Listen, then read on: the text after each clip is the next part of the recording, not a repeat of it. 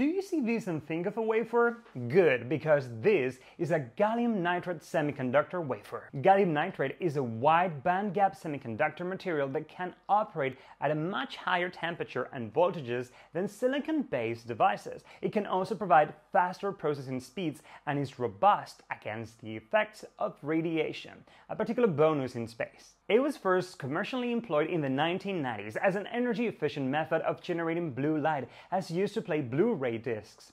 Its use continues today in modern LED light bulbs, backlight for TV and computer screens, and slimline chargers for laptop batteries. Gallium nitride solar cells, power converters, and advanced sensors are also other important prospects for utilizing this technology. Many of our future missions for telecommunications and Earth observations have not only become possible because of the switch to this high power and high temperature capable semiconductor. And every time I see one of these, I get